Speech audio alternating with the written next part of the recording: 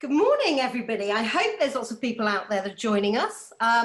This is the AXA Chair in Explainable AI for Healthcare. I'm very, very pleased to be hosting it. My name is Jane Wakefield. I'm a technology journalist at the BBC. And like you, I've been working from home, like many of you, for the last 4 months. So having a webinar like this seems like second nature now. I'm hoping everything's going to work perfectly. We're going to be hearing from lots of people today, and we're going to get some really interesting insights into AI. I'll explain a bit later on how you can take part, because I want this to be as interactive an event as we can possibly make it, and you will all be able to ask questions. But first of all, I just wanted to say a very few quick words about AI.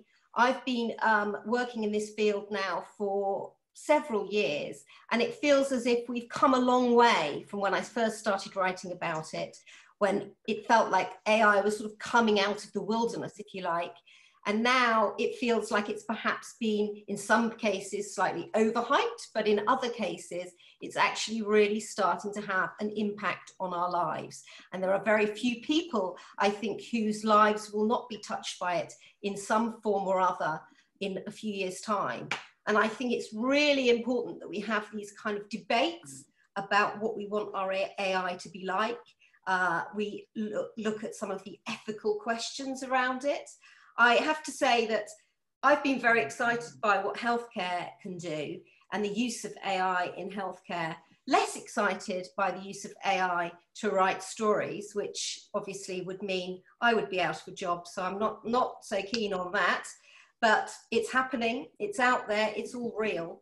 And so without further ado, I would like to get this event started. And I'm going to hand over to Claudio Gienal, who is AXA's UK and Ireland Chief Executive Officer, for some opening remarks. Over to you, Claudio. Morning, Jane, and thank you for the introduction. So welcome, everyone, and thank you for joining us in the launch of the AXA Research Fund Chair for Explainable AI in Healthcare. Thank you to the Computer Department of the Oxford University and to the AXA Research Fund for organizing this event. Now, I'm Claudio Gienal. I'm the AXA UK and Ireland CEO, and it's a pleasure to open this event in my capacity as a member of the advisory board of the AXA Research Fund. Now, as many of you, I absolutely think that AI has a big role to play. And if I look at what we at AXA stand for, to make sure, to act in human, to make sure that humanity progresses and to protect what matters most, it's clear that what matters most is the health, our health and the health of our families. So this topic is very dear to me. And as mentioned, as many of you, I believe this, that AI has a big role to play when it comes to the health base. And just let's forward quickly what it could be in the future. If you go to the GP, and you don't only have to rely on his or her expertise, but you would know that this person has access to a big universe of data where all the treatments have been captured, while the reactions of different people to it and the treatment and outcomes, all of that would be in a place so that we can learn from it. Every time somebody else goes through the same pathway, we learn from it. How wonderful that would be to have an outcome with the GP where we still will rely on their expertise, but could also rely on them having the fact base and all the knowledge we have in healthcare to make sure we get the best outcome from every and each one. Now, we are probably just at the beginning of this, but if we look at this, most of us have these variables already today. And this makes a big difference already, I think, to allow us to take care of our own health, to make sure we understand the pulse, the temperature, the steps we make. And this allows everyone to take some responsibility for the health of each and every one. And as AXA, we have one of the largest health insurers in the UK. I can see how this makes already a difference today. Even with what we have at our disposition today, we do see big improvements, and there's much more to come. But it's fair to say that we just are scratching at the surface as we talk now. And there's a study that suggests that by 2030, more than 9 million health professionals will be missing around the globe. So we'll have a gap of 9 million GPs, nurses, and so on. And that's a huge gap that puts a big question around how we want to ensure good healthcare in the future around the globe. Now, for me, clearly, AI, technology, and data, they have a big role to play when it comes to it. And I think it will be on two levels. The first one will be allowing healthcare systems to be more efficient, more effective, more precise, because they build on all the knowledge and expertise we have around the globe and can use the data in a good way, which will ultimately lead to more affordable healthcare solutions with better outcomes for all of us. But there's a second piece where I do believe this will make a difference, which is given everyone and each one of us more insights to our own health and what we can do and should do to keep us healthy, and when things deteriorate, what we can do in terms of steps to get back and be healthy. And both these elements together, stronger healthcare systems supported by analytics and insights, as well as individuals having more and better information on their own health, will make a big difference and will definitely contribute to close this gap that is absolutely coming our way. Now, as with any new technology, there are, as Jim alluded to, societal, ethical, moral questions that come with it. And that's why we, as the AXA Research Fund, are very pleased to work with Michael and his team, because they are working at the leading edge of the technology. But they also have a very diverse team that allows that to come together, and very good global collaboration, all elements that are critical in this topic. Now, as you might know, the AXA Research Fund has been founded in 2007. And since then, we have supported more than 650 projects.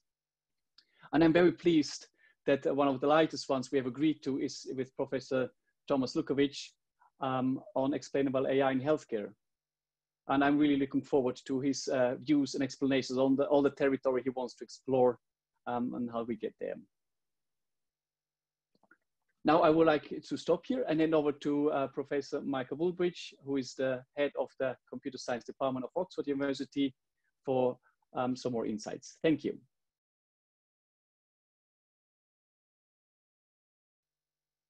Okay, thank you, Claudio.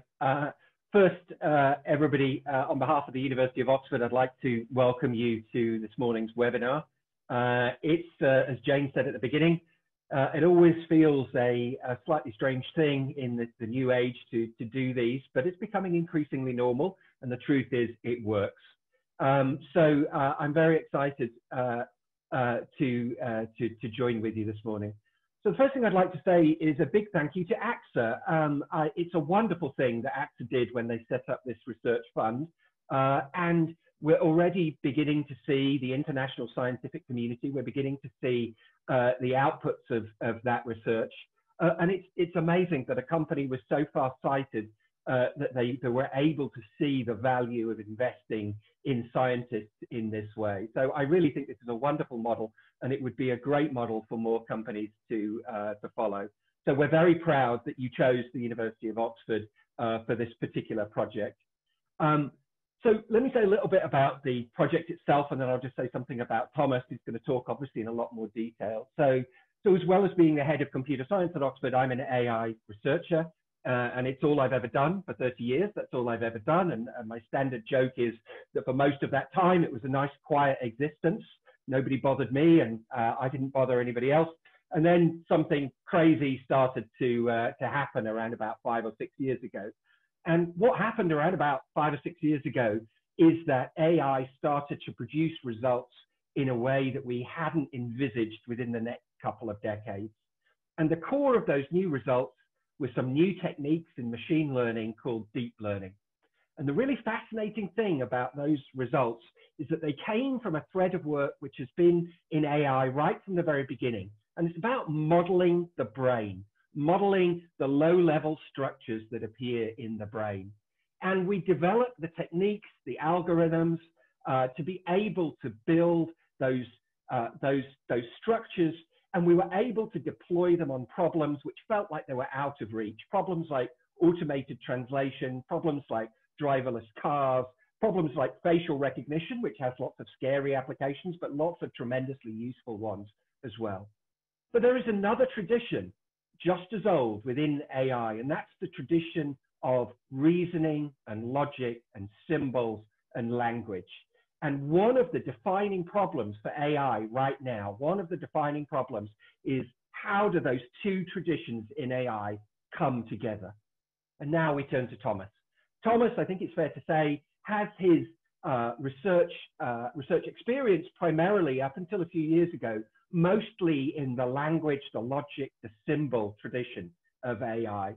But he was one of the first scientists to seriously start to think about how to connect the old AI with the new AI and how to bring those together. And he's made tremendous progress in that respect and already done some wonderful work. And what I think the AXA Chair is going to enable him to do is to really become the leader in that area, to bring these two worlds, which I strongly believe, and I think most AI researchers of my experience really believe, must somehow be brought together. He's going to bring them together, and he's going to do that through the medium of this project on explainable AI in healthcare. And as Claudio, I absolutely agree with everything you said. This, for me, is the most exciting single application area of AI in healthcare. I think over the next few decades, that's where we're going to see the biggest, the most dramatic advances with real opportunity for social benefit, not just localized, but global social benefit. So that's what we're looking at this morning. And I'm really looking forward to hearing firstly from Thomas about what he's planning to do, and then to hear from the panel speakers. So without any further ado, Thomas, I'd like to hand over to you. Thank you. Thank you very much, Claudio, for the introduction, and Mike as well. That is a perfect introduction for what is to come in the slides and the project. Thanks to AXA for the funding, then to SCAN for GPU computing support, and for Alta and the AXA team for preparing and organizing this webinar. This research is about explainable AI for healthcare, and my first question about preparing these slides was, how do I transmit actually the excitement that was also inside Mike's introduction of this area? So Mike has already mentioned it. We actually have a revolution here in AI. Deep learning has brought some revolutionary progress. So what is deep learning about? It's about learning deep neural networks from large amounts of data, mainly in a supervised way. So it's about learning structures like that are inspired by the neurons and the neuronal structure of the brain. And we have a number of impressive results. For example, computer vision, detecting objects on images, detecting skin or lung cancer, speech recognition and generation, so speech to text, text to speech, game playing. Everybody has heard about the Atari, the success in the Atari computer games, of the Chinese game of Go, then chess playing.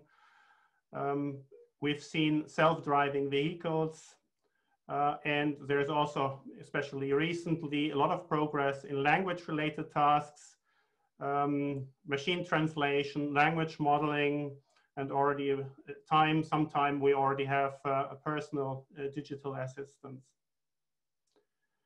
So how do I transmit this excitement?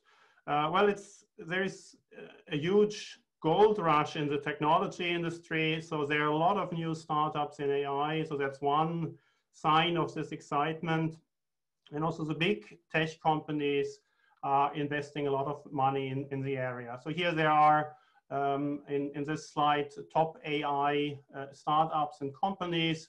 And we also see here a big portion of them, many of them are actually on healthcare. So since in the recent months, we were looking at a lot of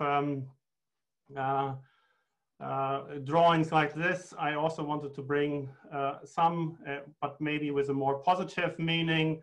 So that is here the private investment into AI, which has been going up, steadily up in the recent years.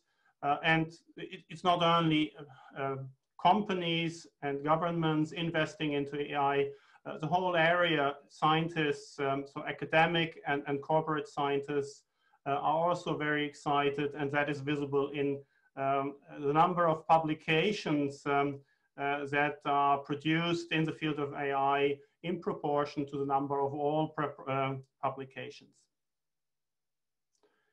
And yeah, so some other examples that show the progress are the milestones where we reached human level performance in AI. So maybe everything started not that much about deep learning, but this new interest into AI with IBM Watson, the system that won Jeopardy in the US.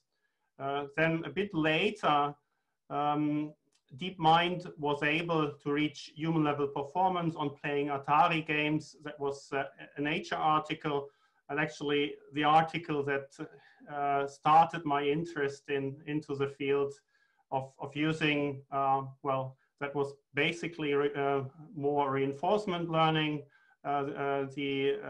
that article about, but already starting the area of deep learning. 2016, then we have superhuman level performance on detecting objects in images. So the object classification problem in ImageNet. Later on, 2016, the DeepMind's AlphaGo system was able to compete and win against, well, first European and then the world's biggest Go players. Later on, they even improved this system by AlphaGo Zero, which was also able to, a version of it, to learn chess in few hours, they said. So here, maybe an example, the object classification problem. So we have a number of images, and the task is to detect the objects on these images. So for example, this here is a container ship. Well, that's a mushroom. And superhuman performance was reached 2016 in the large-scale vision recognition challenge. Yeah, then some more recent achievements, and here it's starting to move into healthcare. So 2017, a system was developed that was able to detect a skin cancer on the level of human experts in the field. 2017 and 2018, some other achievements. The systems are able to recognize speech nearly on the level of humans. And 2018, it was announced at that time that a system by Microsoft was able to translate in on a human level way, Chinese news stories into English. So yeah, let's have a look at the skin cancer detection. There are actually research prototypes now that are better than human experts, and there are already apps that you can download to your smartphone and that you can use to detect changes of your skin, whether there are skin cancer or not. So it is not yet recommended to really do that without any expert advice, but these systems are getting better and better, and they are already turning into smartphone apps. So here a number of other recent milestones reached, and we see that many of them are already in healthcare. 2018, prostata cancer grading, better than human experts. Then also 2018, to predict the 3D structure of proteins, and 2019 to detect diabetic sicknesses in the eye. So let's maybe move to one of those applications, skin cancer detection. Okay, so here we see we have reached a lot of milestones in the area. So are we there yet? Is that fully usable in healthcare already? Where are the problems? What is still missing?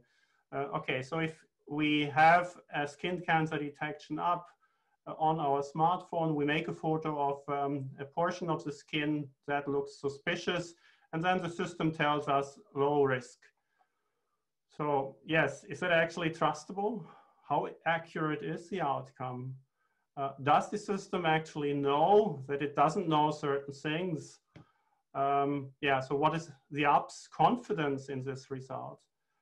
Then, yeah, we may wonder, well, maybe the system picked up on some reflection on the skin rather than on the dot here, on the spot.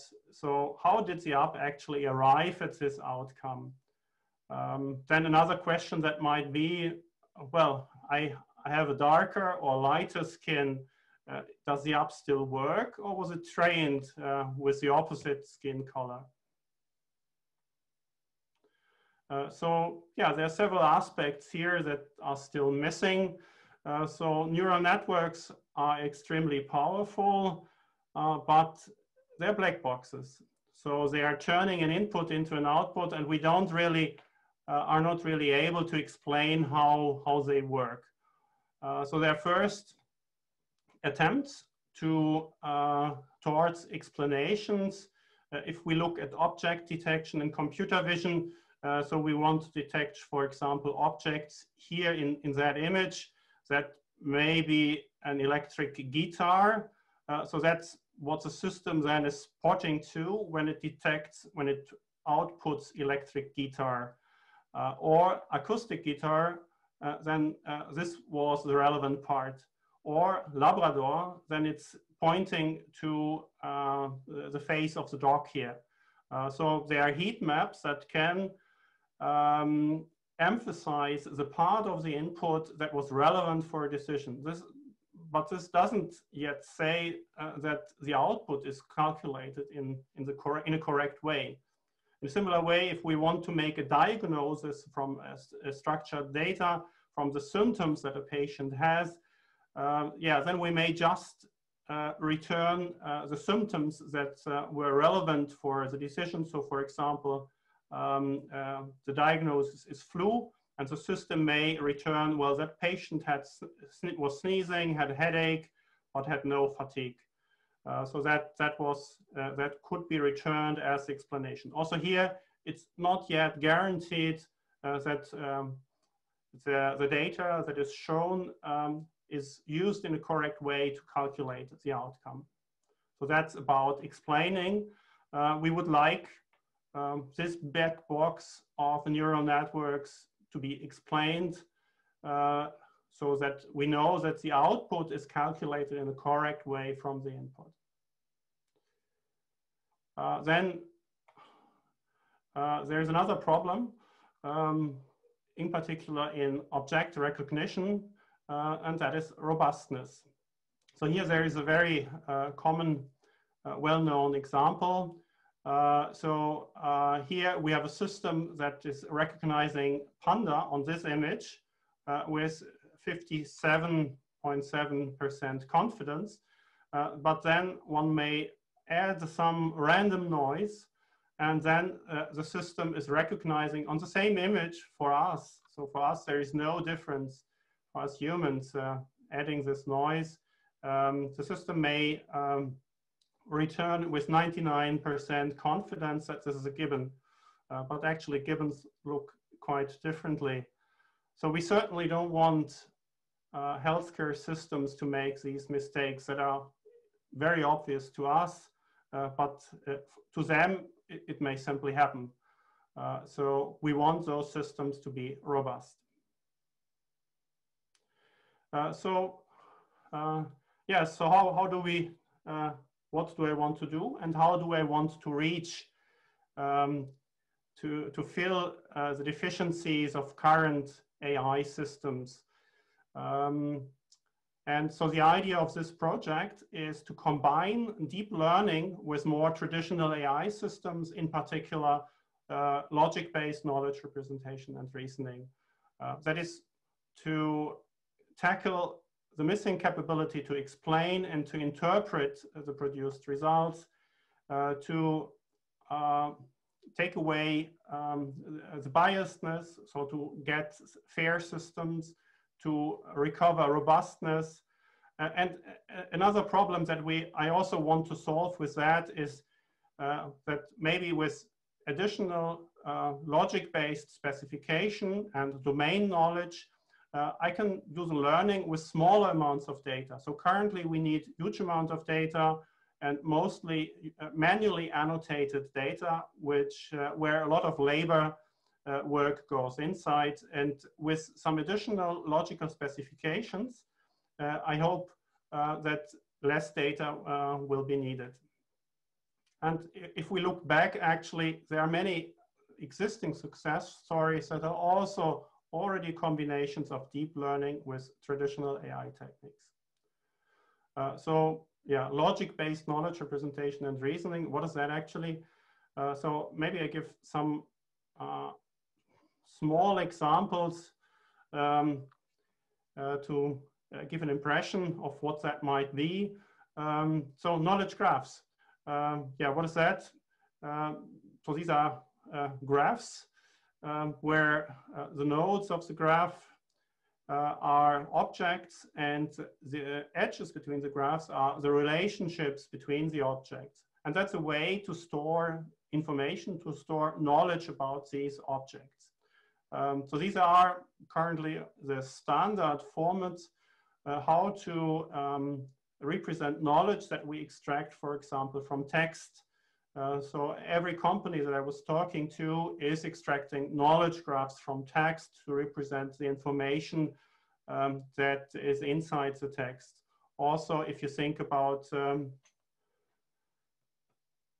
conversational chat agents, chatbots, many of them are based on knowledge graphs.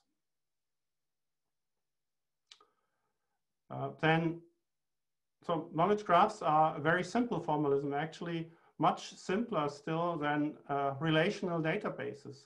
Yeah, so we only have at most binary relations here. Then getting a bit more complex, thinking about, well, relational databases and interfaces, query interfaces to relational databases. Another formalism is data log on relational databases. So where you define, where one uses rules to define an interface to a database. So for example, here we have a database where the employees stored. Then we may use a number of rules to define person relations, to define from the reports to relation, the manager's relation. And in the end, we may, on the derived facts that we have here, we may ask queries. So this here is a mathematical formulation of SQL queries that we ask on the relational database. So these are two types of formalisms: knowledge graphs, very simple formalisms, and data log on relational databases that are logic-based formalisms. And such formalisms I want to use and combine with deep learning. So what do we get from the different components? The new systems are then called neural-symbolic AI systems. And from logic-based AI systems, well, we get interpretability. Yeah, we are using a formal language that is referring to certain aspects of the system, and through that we're already getting interpretability. The system has a clearly defined semantics. So if we think of querying a database, the answer is correct or wrong, we clearly know how the answer should be calculated. Then we even know what components were necessary for the answer. So we can give the facts and the rules that we have used to calculate a certain answer as explanation. And then we can use logic-based domain knowledge, a logical description of the domain to add knowledge, and so to reduce the number of data points that we need for the learning process. Furthermore, we can also use logic-based domain knowledge to act as hard constraints for neural networks, so to produce some safety guarantees. Okay, so these are the parts of logic-based AI system and what is coming from there. Then concerning deep learning, so what is actually the part of deep learning that we need? Well, what is most impressive of deep learning is that it connects to the environment. So we can process images, speech, videos, text, unstructured data sources of different modalities, and that's what it's useful for, especially. Plus, we can also do reasoning, actually. A reasoning that is more inconsistency and more noise tolerant. And yeah, so here I give somehow a very simple overview of the system that I perceive here that I want to build. We have multimodal input from different data sources like images, videos, sensor data, texts. And well, that information should be stored in a way and then processed. So it is extracted with some deep learning formalism. Then it is stored in a formalism that is still taken from the deep learning context, namely in a vector space representation, but with respect to a symbolic knowledge base. And on top of that symbolic knowledge base, we can perform question answering and analytics, again, with a deep learning formalism. And well, that's the way I obtain interpretability, by using a symbolic formal language. Explainability is the same, and to some extent also fairness and robustness. And in particular in this project, I want to apply this to the healthcare domain to produce such systems, neural-symbolic AI systems, to produce better and less expensive diagnosis, to optimize and personalize the treatment of patients, and also to prevent diseases by collecting and using live data from humans, for example, from wearables, and then to predict the lifestyle and potential risks of these people. So that will then substantially reduce the costs of healthcare, also improve its availability and reduce mortality and morbidity. We can have more accurate risk prediction, well, both concerning lifestyle and also treatments, and we can also act to reduce our risk. And of course, an important aspect is here the explainability. And as a side effect of explainability, side product, I also hope to improve the medical understanding of diseases and their treatments. So here in the following, then I will give, I think my time is running out, I will give a number of healthcare applications that I will be looking at. They are extended in the course of the project by other applications as they come up. Concerning improved diagnosis, for example, there's a collaboration with Jens Richter on the prediction of molecular subtypes in colorectal cancer. And one question here in this context, are there any insights that we can gain to improve our understanding of the disease progression?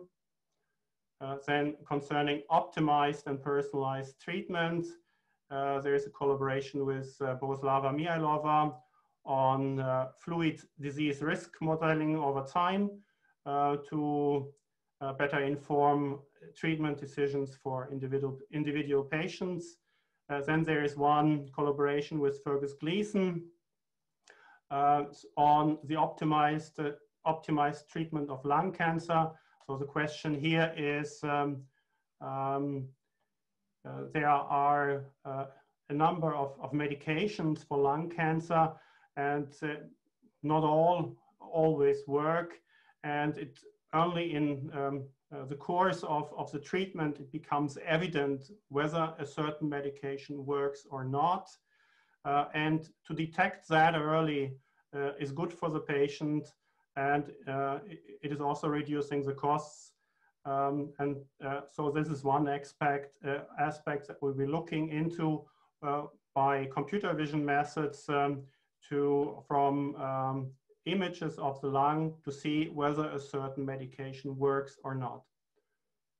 And then concerning the prediction of health risks and from live data, the prevention of diseases with Aidan Doherty, there is a collaboration on detecting lifestyle health behaviors from data produced from wearables, and to also additionally combine that with genetics, sensor, and other sources of data to better understand the health risks and to improve the prediction of health risks from wearables. Yes, so this is all that I wanted to say. I think my time has also run out, so I give back to you, Jane.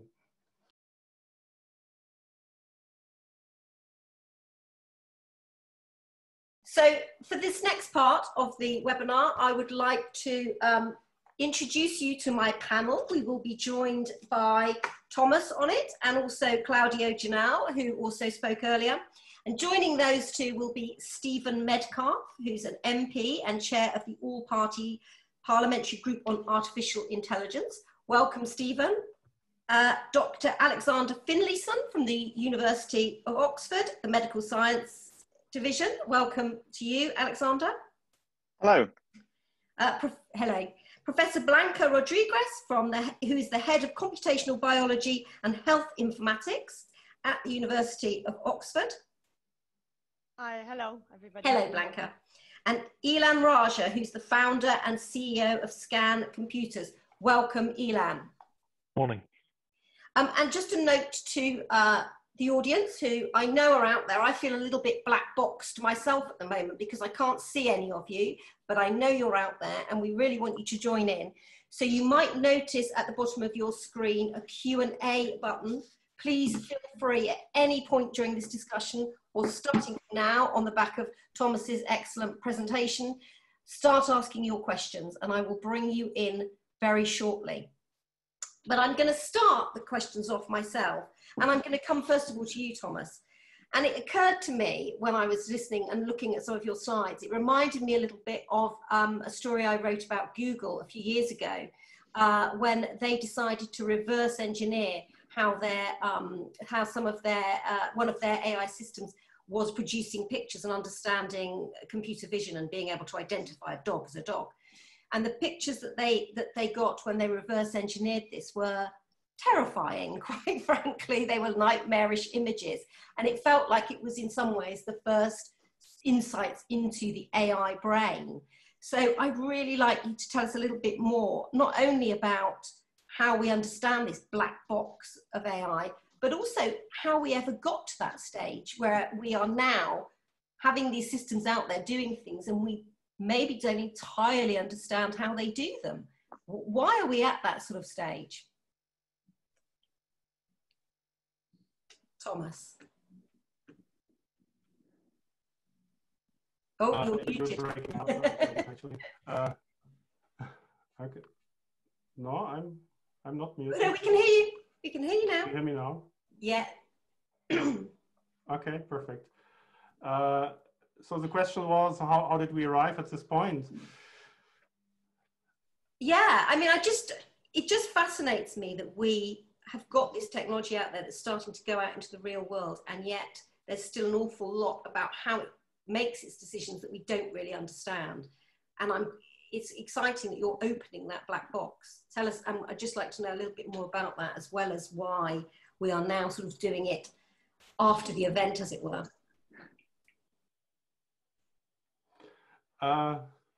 Yeah, I mean, so neural networks are around for quite a while, and it's only recently that people were able to actually train them because there is enough data available, there are the computing capabilities available, and there's also the software available to do that. So the first instance was to get neural network to learn something. So that was the effort about first. And now that the community has shown that it is possible to also do quite impressive tasks with such neural networks, we are now looking into, well, how can we explain what is actually happening in there? And the theory of neural networks is actually not really fully understood what's happening there. So there is still a lot of work to do. And in particular, it is not really possible to look into the neural networks and then to say how certain outputs are calculated. So it's just a collection of neurons and weights that are describing the connections between the neurons at present. So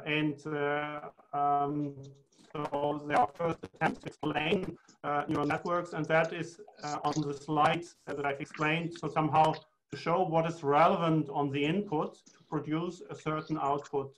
That may be a heat map on the images, or that may be certain parts of the data that was relevant for producing a certain diagnosis. And at this point, it's not really possible also to check, to already produce an explanation in a way that is really verifying that an output is correct. So just by showing the parts that are relevant is not enough. So we should also make sure that the output is calculated in the right way. People have started to look into that, and they use simpler models, classical models, to describe the functionality between the input and output.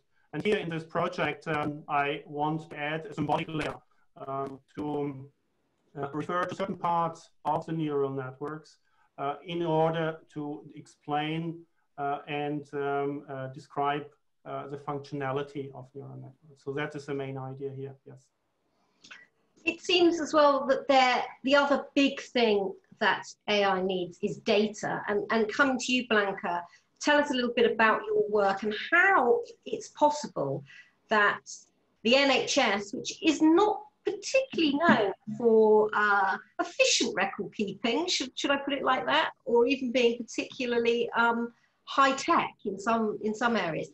How on earth do we take data from that huge healthcare depository and turn that into something that AI can make sense of?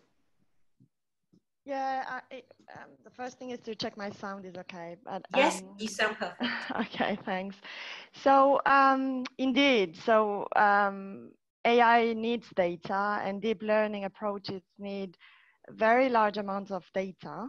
But not only data that are digitalized, that can be analyzed, and also data that are labeled by clinicians, where clinicians, and not only one clinician, but a panel of clinicians have identified the disease condition, and that can be used for validation, because as Thomas was saying, that's a very important aspect of AI, the validation. So there is an increasing number of studies that are showing the use of AI and the potential of AI when large amounts of patient data are analyzed. And that, for example, includes papers that are reporting studies on 50,000 patients. And very often those are imaging data, as Thomas was also talking about. In the NHS, my experience is that we are behind compared to some of the hospitals in the US, and that's really delaying the progress we can have in terms of the impact that AI can have in healthcare. So it's both the availability of data and data that have been analyzed and labeled by panels of clinicians, so we can use them for validation.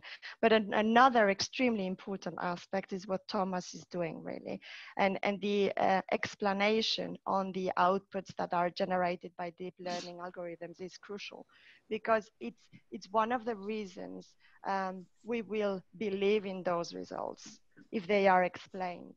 So I think Thomas's work is crucial. I will put an example that is related to cardiology. It's, for example, and it's not actually image related, because AI is having a huge impact in the analysis of images, but there are tons of other data that need to be analyzed, that need to be gathered. For example, signals related to the electrical activity of the heart. And one example is the analysis of heart rhythm for classification. So we can have that classification done, but if we don't know what are the features that explain that classification, we might not really believe in the outputs of these AI. So I think Thomas's work is crucial here. And trust is a really important issue, and I'm getting lots of questions coming in about that, which we will come to very shortly. But first of all, I'd like to bring in Alexander. And actually, when we think about a person's lifestyle and what makes them healthy or not healthy, it's a lot more complex, isn't it, than just the data that you can glean from their experience with their healthcare provider. So how do we make sure that we're getting a whole picture of someone's health before we start asking AIs to analyze it? Yeah. Thank you, Jane. I think that's a very good question. Certainly, if I just think about my own experience as a general practitioner, I guess there's an extent to which every time I walk into the clinic room, I'm a black box in the clinic room. And, you know, I got taught some stuff by books and by lecturers. I still fundamentally assimilate new information and make decisions based on some of that, some of which I probably have a slightly fuzzy logic model for. I'm then held to account by the requirement to do training. I'm held to account by the outputs of my work. And I might be held to account by my peers. But when thinking about the information that goes to make a diagnosis or to guide a treatment plan, you know, it's fairly well established that these things that we call the social determinants of health, i.e. where we live, where we work, how we play, it probably have a more significant role to play in an individual's health than what the doctor or the healthcare system can often do for them. But why I think that's relevant is if we then think about the information sets that are used to feed healthcare insight or healthcare intervention, it's probably the case that the derivative information that exists within the medical record is only a small representation of the information which is relevant to an individual's healthcare, whether that's about the interventions we're making or the insights that we're generating. So I think that if it's true that it was necessary for governments to make interventions to make it possible for us to access information from medical record systems, then, and it is also true that social determinants of health are important, and it is also true that the information pertaining to social determinants of health sit outside of the traditional medical record systems, I think, and to some extent hope, that what we'll see is a burgeoning in the openness of what might be quite currently commercially or proprietary held information out in the world about how we move, how we search on the internet, how we interact with our friends, that might contribute to, through various analyses and interventions, a more holistic approach to improving an individual's health and well-being. And you mentioned their government, which seems a good point to bring in our MP on the panel, Stephen Metcalfe. And we've touched on this in pretty much everything that everybody has said, is that you need trust in these systems. how do we persuade the public to trust in these systems? And also, it seems to me that with data now, we've reached a sort of almost agreement that we need to let people be in control of their own data, and they have to give permission for their data to be used. And actually in healthcare, we've seen a few incidences of that. I'm thinking of DeepMind and its collaboration with London hospitals, when perhaps that trust wasn't quite there. They used a lot of people's data. They wanted to do something very good with it, but the fact was they didn't really notify people before that their data was suddenly going to be used in this manner. So how do we deal with those two things, both trust in how people's data is used and trust that these AI systems are going to help in a positive way in terms of their healthcare? So thanks, Jane, and apologies that I dropped out for a little while. We didn't even notice. I missed some of the excellent contributions that I'm sure have been made, and I was certainly enjoying Thomas's presentation. I think the answer to the question basically is we need a conversation. We need a much wider conversation about what AI is and isn't, and what all the various terms mean. Part of the problem that I come across is that we tend to present AI to grab attention. We use artificial human images, which is, we're decades, if not centuries away from any kind of sentient. I'm guilty of that, I have to say, on some of my stories. Hand up. Yeah, and so, the idea of sci-fi robots taking over the world is still the image we use to present AI, whereas the reality is it's much more detailed and, in a way, mundane in the tasks that it's undertaken. It's fantastically good at pattern recognition and then determining from those patterns an output. So I think we need to have that conversation with the public. And as chair of the all-party parliamentary group on AI, this is one of the key areas that we are looking at, is public engagement with the topic. Rather than talking amongst ourselves, which is all very interesting, it's actually engaging with a public who don't really yet understand the potential, the vast potential this technology has. With regards to the data itself, you talked about DeepMind and the collaboration with the London hospital, I think. Yeah. Yes. Data drives these systems. But again, people don't really necessarily understand the power of that data and how different types of data can be presented. So you can anonymize data if you're using it to train a system that doesn't need to know about you specifically, but needs a huge amount of data. Or you can give permission for your data to be used specifically to help train a system to better diagnose a potential future disease that you may have. The problem with that particular collaboration was, again, it got spun, I think, and it basically went from, this is a really good thing, they might not have asked permission to use your data, but by using your data, we've come up with this fantastic health diagnostic tool, into Google's stolen all your data. And those sort of lurid headlines are not particularly helpful when trying to have a grown-up conversation about a world that is changing and developing rapidly around us, that will be dependent on us understanding what we are giving permission for. I mean, I find it quite interesting that you download a new app for your smartphone and you will click through the I agree to the server use terms and conditions without even reading the first line of it. Heaven only knows what you've given permission for. And yet, when someone wants to use your data for definite good, like the National Health Service wanted to use data to improve our health outcomes, we're terrified of giving permission to that and people withdrawing. So that's why I think the conversation is the key to this. And all of us are operating with a degree of restraint and not trying to grab attention by overstating what the technology can do and also overstating what someone might be able to do with your data. And if we can have that conversation in some way, and government obviously has a role in that, but it's wider than just government, perhaps we can start improving the situation. And I think one of the places that we could do that to start with would be through the national curriculum, through schools, and not necessarily teaching the coding and the programming, although that is an important part of it, but it's the understanding of what a technology can do as much as the actual technology itself. ultimately, though, do you think one of the fears, and Claudio, I'm going to come to you with this tricky question, one of the fears that people have is that we're going to get to the sort of stage where people's health life is mapped out for them in some way. And of course, whilst the insurance industry would be quite interested in seeing someone's health map, potentially, individuals might not want to share it.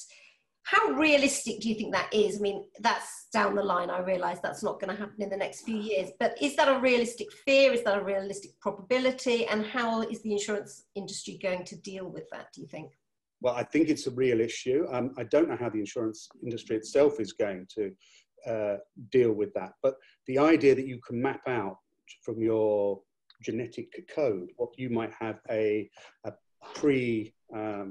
precondition towards is a real ethical issue, because it could start to mean that, yes, insurance companies may decide not to offer health insurance or life insurance on that basis, but you could also end up with treatment being denied on the basis that there is a knowledge that it won't work, or in the long term it would be not the best use of a limited set of funds. And so the ethical conversation around that is very important. Someone once said, I don't know who it was, never ask a question you don't want to know the answer to. And that's always the danger with understanding. If you have a propensity towards some yet unidentified health issue that might come down the line at some point in the future.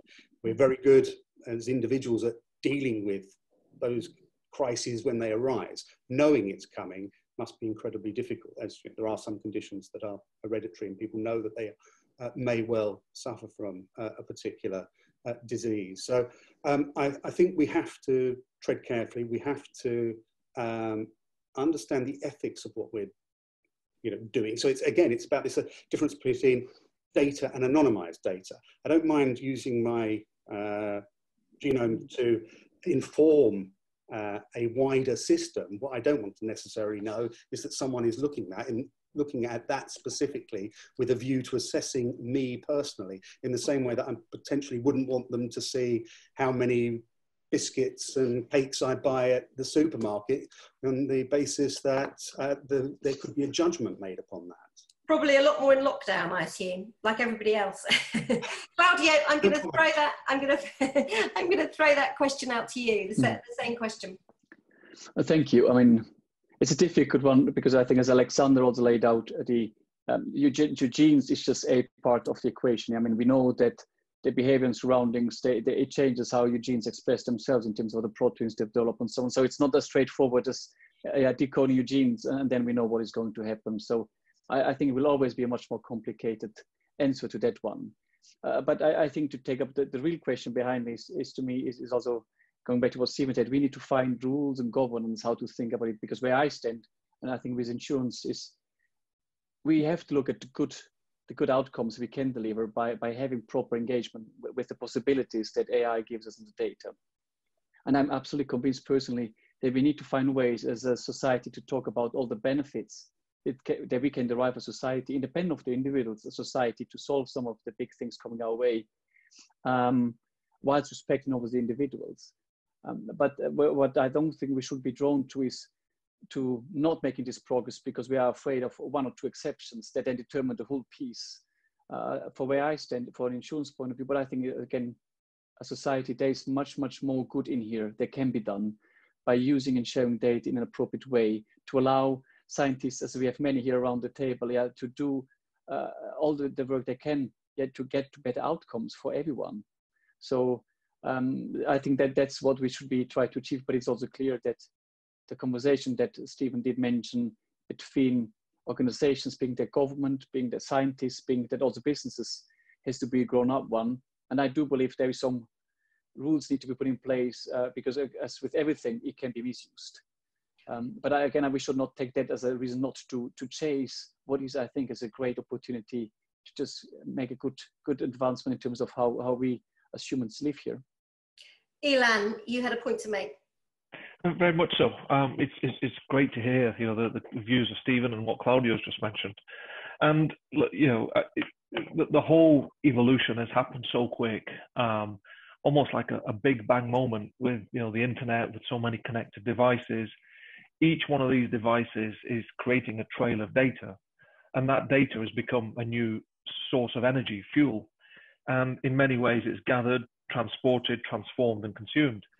But in that process, you know, the way how I kind of really assimilate and gravitate towards the comments that have just been made is that there are two life cycles that are almost coming together. There's a kind of a commercial kind of enterprise life cycle in terms of regulation, GDPR, IT and security, legal, finance, business operations, and with this new added model of data science, what we do with that data, that almost is interacting with the whole data process of capturing data, processing it, analyzing it, acting on it, and responding on it. So we've got these two wheels kind of going around.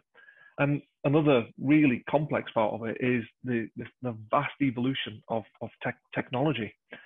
It's changing at such a pace in terms of its ability to process that when you interact the two together and build these models, the part that was or is evolving at a fast pace is the ethics and the morals of how all these interactions of these various cycles are all kind of interacting. And you know, from listening to where Stephen was talking about government regulation, anonymized data, all of these things are set on a course which is happening, but it just needs constant evaluation, constant tweaks, because the volume that's coming in at this time is so vast. There's a universe that's kind of evolving at this pace. And that's where there is a need of constant kind of regulation. It's almost got to catch up to a point where the technology and data is exploding. And it's not just regulation, is it? I mean, I'm going to throw this open to everybody. It's this whole ethics. How do we ensure that what we're doing is ethical? Now, the way that some companies have gone is they've set up their own ethics board. I'll refer again to DeepMind.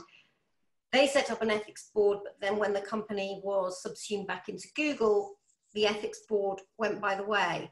Lots of other companies talk about ethics and the need for it, but how do we kind of really get to grips with understanding that and also make sure that the public are involved in that sort of conversation around ethics? Who'd like to tackle that one?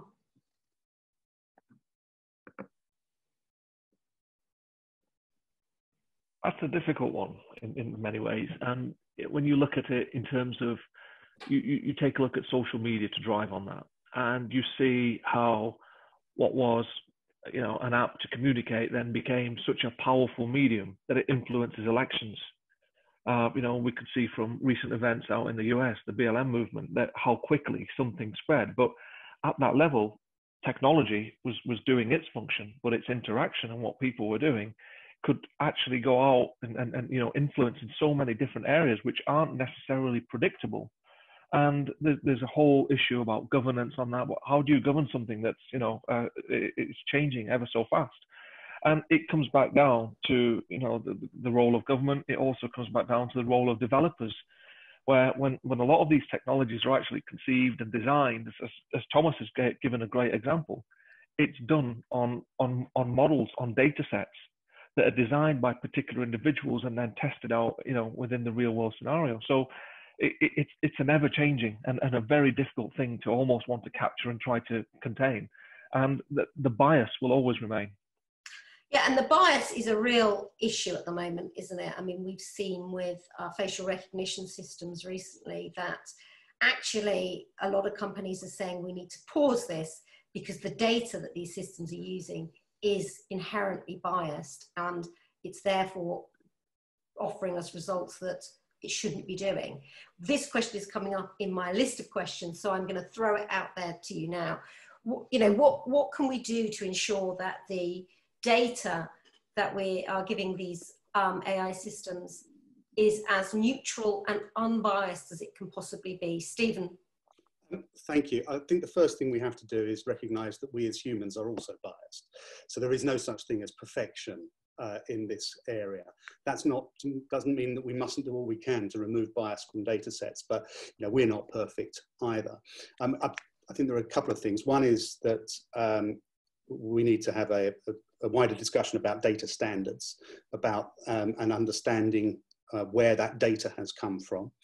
And maybe because of the nature of these systems, in the way that there is some black box learning in the middle, is actually what we need to do is find systems that predict what the result should be of any given AI, and then compare it with the outcome.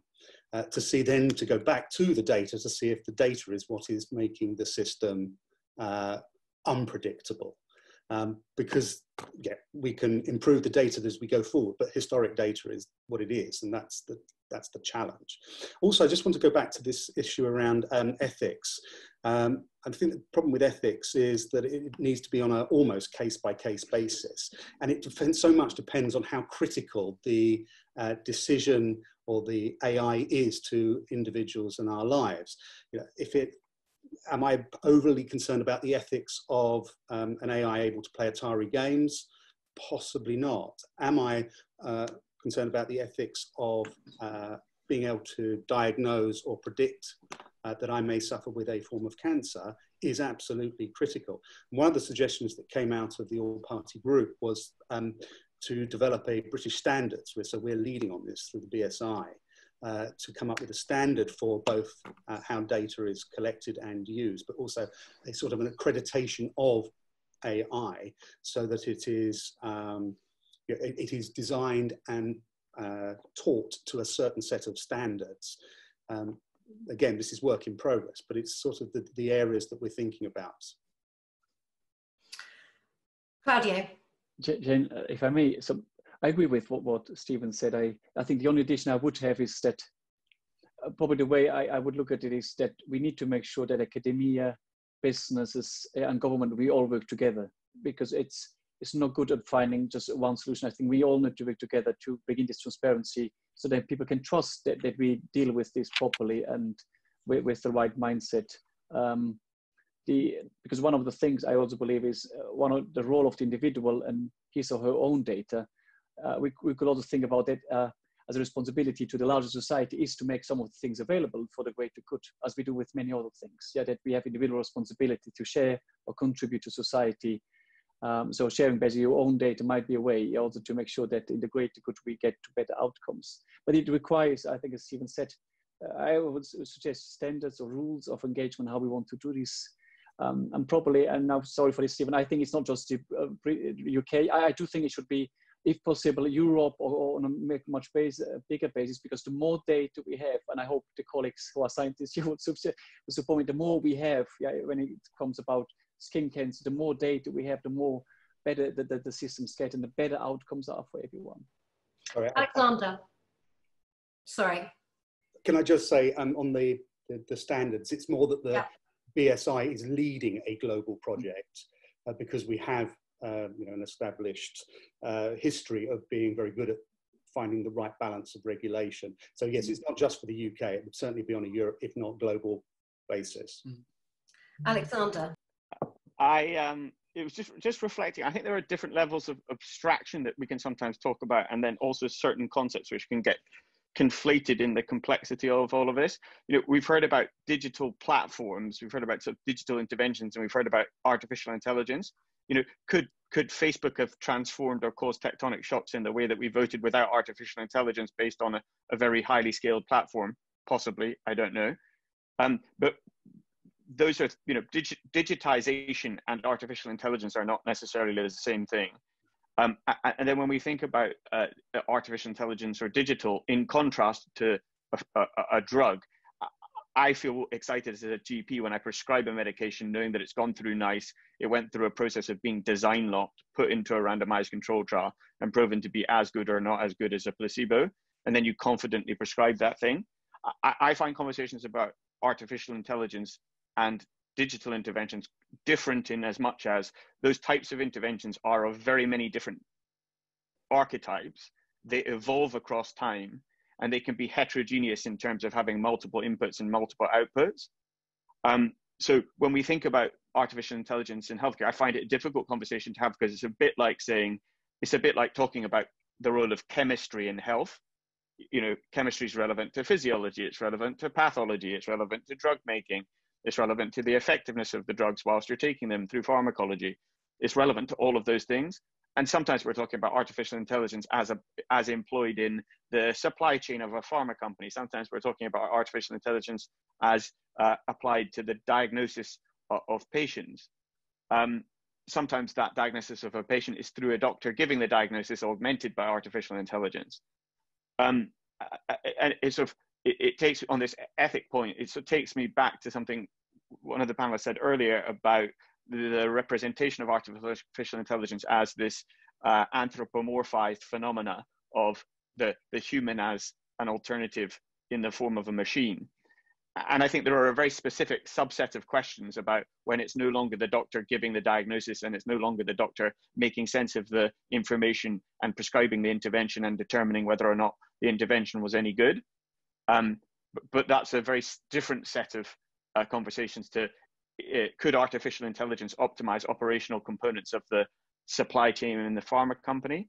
So to conclude the point, I think to enrich the conversation around this stuff and to get to concrete answers, we need to look for the things which are abstract, which are, you know, in healthcare we've done with do no harm, maximize good, justice, equality.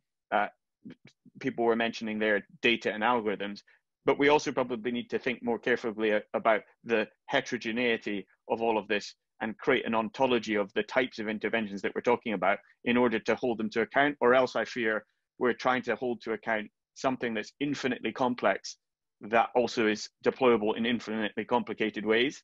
And I think a bit more granularity to the debate will help humans make more sense of a topic that's sort of proving too difficult, I think, for the world to wrap their arms around in some senses.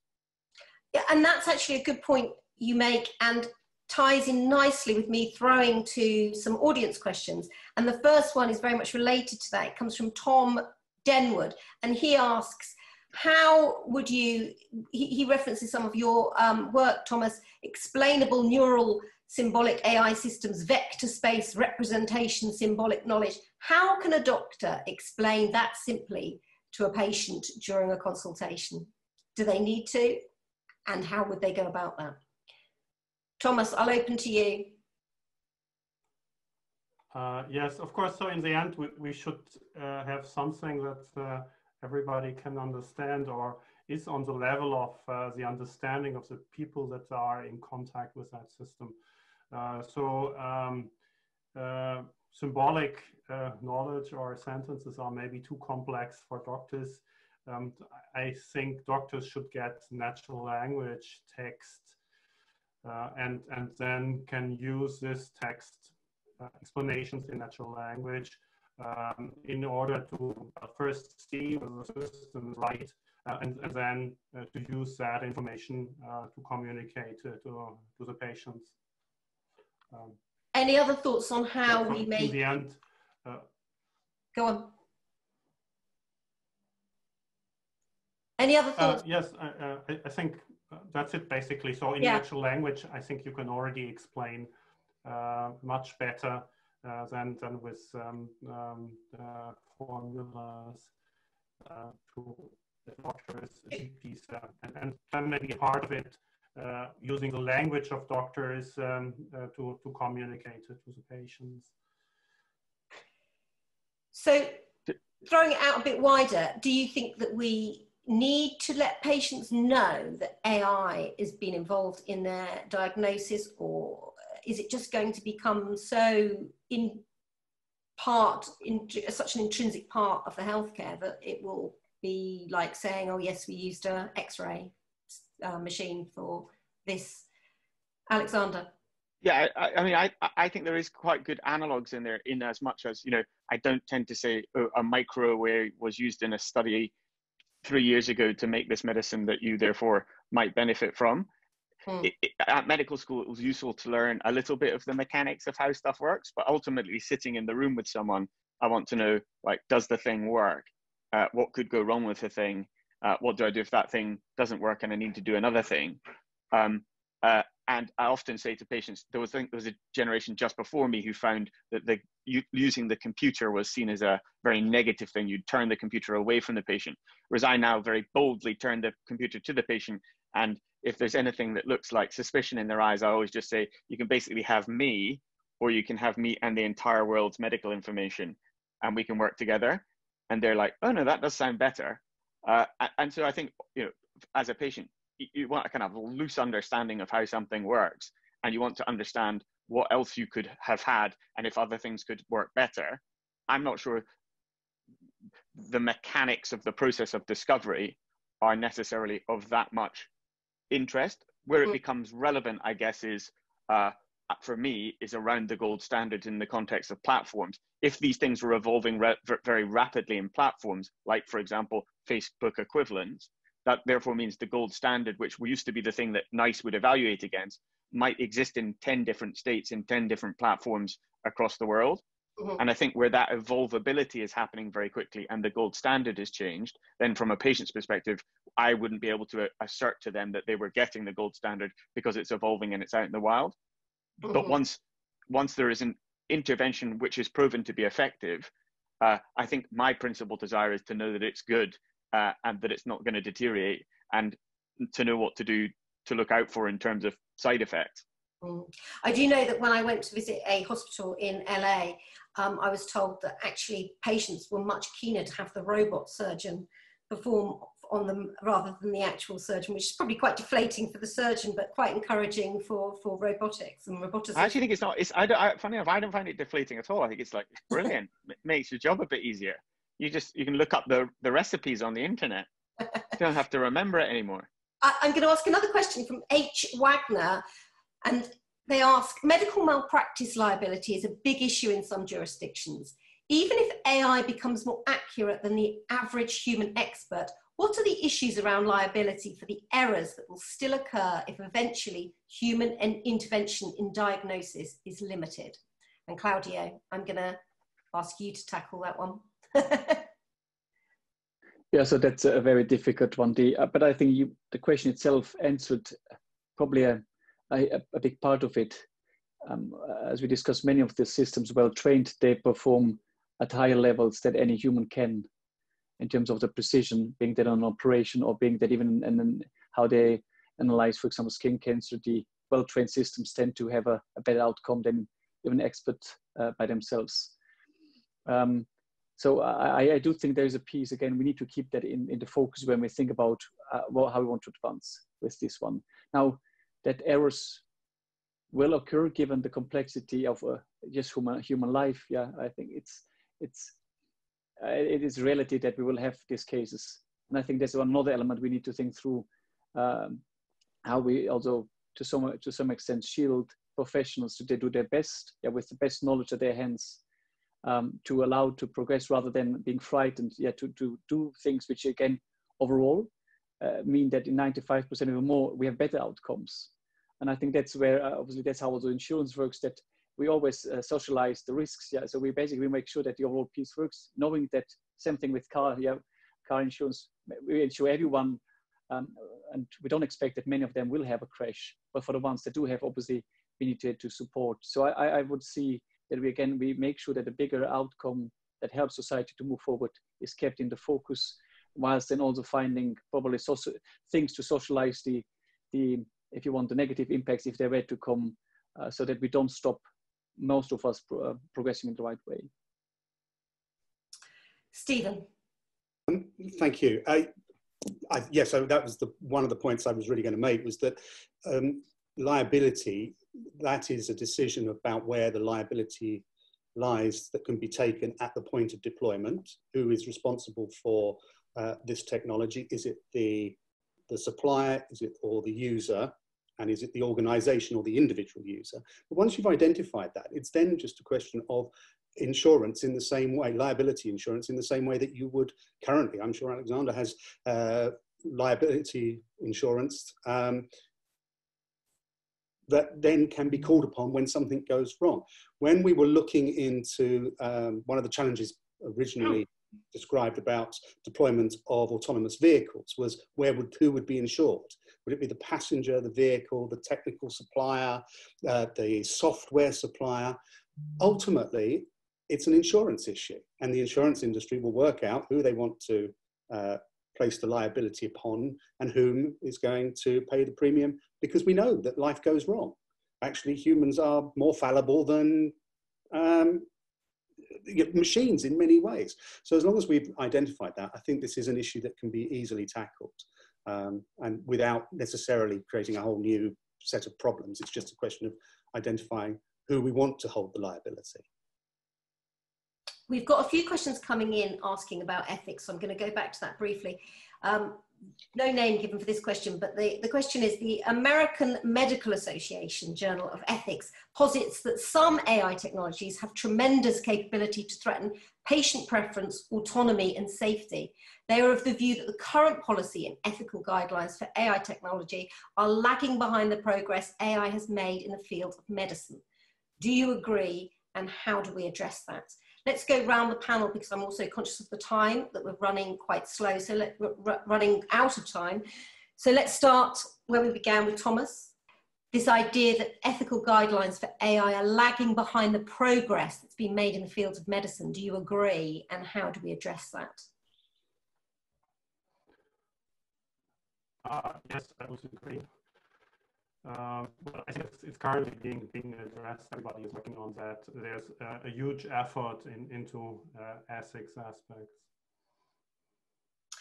Blanca, do you agree with the statement, and what can we do about it? I think one of the difficulties has been identified, and it's the idea that ethics need to go with specific applications, and it's hard to anticipate all the applications and in AI, in healthcare. I think one of the key aspects to consider in ethics, but also in assessing bias, is to have a very wide representation of views. And one that hasn't been mentioned, I think, is to have patient representatives in the analysis of the applications of potential problems, ethical problems. So patient representatives together with technologists, together with clinicians, together with insurers. And I think that's crucial. And the other aspect that I think can help and hasn't been mentioned also to anticipate ethical problems is the role of arts and humanities in anticipating situations, helping us exploring situations that could come from the use of novel technologies. And I think that also hasn't been mentioned, but potentially can be very beneficial for this field and for the ethical implications. Even if it is not totally related, I think it's really, really important to help us reach maturity in considerations around AI and healthcare. Elan, is one of the big problems here that ethics is a huge field? What even is ethics when we're talking about AI? I mean, how do you have an ethical algorithm? Very difficult, because ultimately it's a decision tree, and that decision tree carries bias. But the thing with it is this constant evolution that's going to happen. As I explained before, the data's expanding at such a rate, as is technology, that it's going to be one of these scenarios where there's going to be constant change that's required. And I don't think it's going to be that there's a particular moment where there's always a right answer. It's going to be something that evolves as things change. We see it in energy law, we see it in environmental law. These things that were not so prevalent, 50 years ago have now become center stage. And the same thing will be the ethics. But as long as it's clearly understood that there needs to be this ethical approach to it, and it evolves along with changes in data and technology, it's the best that we can do.